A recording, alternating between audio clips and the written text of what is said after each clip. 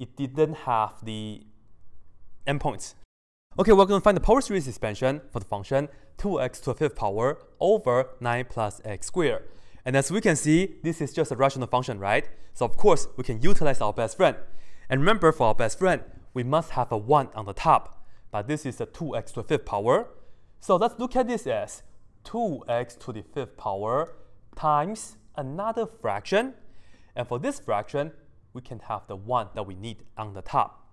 And this is going to be the best friend part, which will tell us that we must have the 1 on the top. And now we do, right? And also, we must have a 1 right here. This was a 9. So what can we do?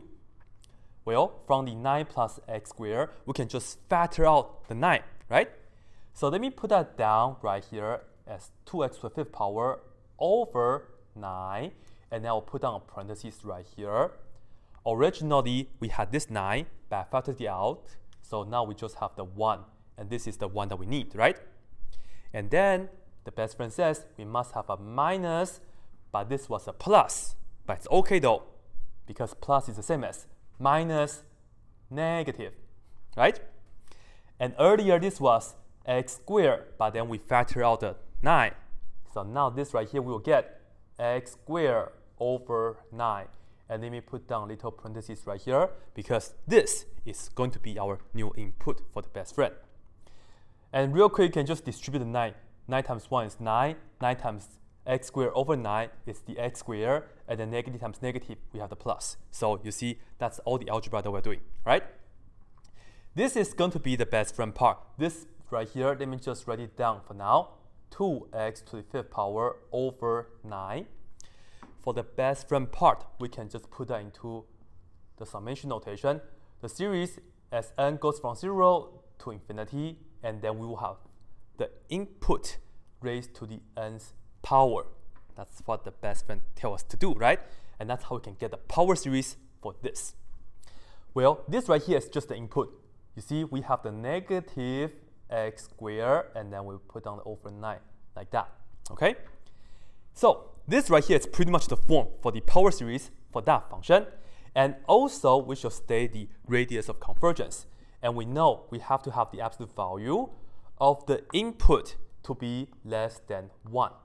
This is what the best friend tells us to do. That's the input, so let's put that down right here. Negative x squared over 9. And now, this is pretty much the setup. The rest is just do the algebra and do the simplification. Let's focus on the form first, okay? So let me write this down as 2x to the fifth power over 9. That's how it is, because we want to simplify this part. So we still have the series as n goes from 0 to infinity. Inside here, we technically have 3 parts. Here is technically a negative 1. And we have a negative 1 raised to the nth power. So let's write it down as negative 1 to the nth power first, like this. And then next, we have x squared, and then raised to the nth power. In this case, we multiply the exponents. So we get x to the 2n power. And for the denominator, we just have 9 raised to the nth power. So we have this over 9 to the nth power, okay? And then right here, we can multiply this inside, distribute that inside. And now we'll just have the series. I'll take care of the 9 later, okay? So as n goes from 0 to infinity, let me put down the 2 first, and then let me write down the negative 1 to the nth power. And this is x to the fifth power times x to the 2n power. In this case, we add the exponents, so we have x to the 2n plus 5, like that. And lastly, right here, this is 9 to the first power. We multiply this with that.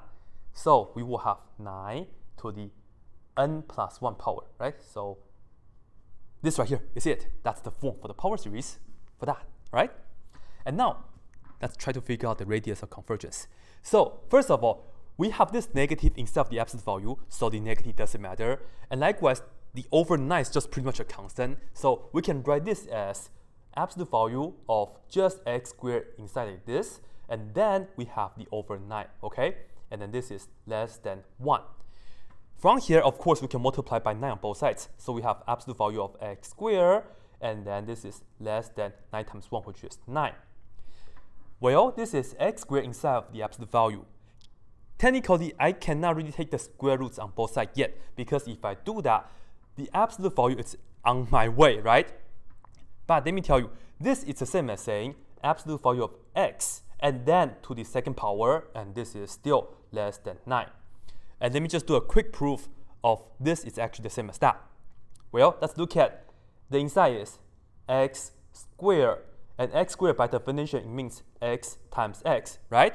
And this is still inside of the absolute value. Now next, right here we have the absolute value of product. That is the same as the product of the absolute value. So I can write this as absolute value of x times absolute value of x, okay? And now we have two of this same thing multiplying with each other. So of course we can use the power for it. Absolute value of x and raised to the second power, okay? And this is still less than 9, of course. And the reason I want to do from here to here is because now I can legitimately take the square roots on both sides. And I can cancel the square and the square root. I will just have the absolute value of x left like this. I can do it this way because absolute value of x is always positive, right? And also, this is what we have. And when I do that, I do not need to change and do not need to worry about the inequality. We still have the less than, and of course, square root of 9, everybody knows 3. Just like that. So here we have absolute value of x is less than 3, right? From here, we know the radius of convergence is equal to 3. And that's pretty much it. And if the question was also asking to find the interval of convergence, well, we know the center is at 0, right? And the radius of convergence is 3. That means from 0, we can go to the left 3 times and go to the right 3 times, right? And remember, right here, we're just doing algebra with the best friend. Originally, the best friend for the interval of convergence, it didn't include the endpoints of the interval of convergence. And once again, because we're just doing algebra with our best friend, so in that case, we still do not include the endpoints of the interval of convergence. So with that being said, we will just have from -3 to +3, do not include the endpoints. And this right here is it. First of all, we have the form. Second of all, we have the radius of convergence. And then lastly, we have the interval of convergence. That's it.